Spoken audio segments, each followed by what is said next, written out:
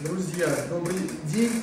Вы всегда привыкли видеть меня в ресторанах, кафе или там в ночных клубах за бутылкой, извините, вина, а теперь пришло время заниматься собой. И вот сегодня я в компании БТЛ, на таком сижу, вы думаете, где есть?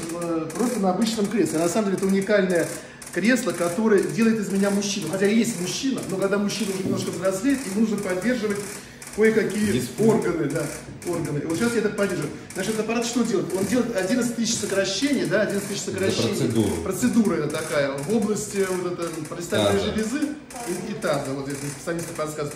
И таких надо сделать, вот я начал чувствовать, даже какое-то удовольствие, извините, это прилично или нет, но это, в этом и есть смысл.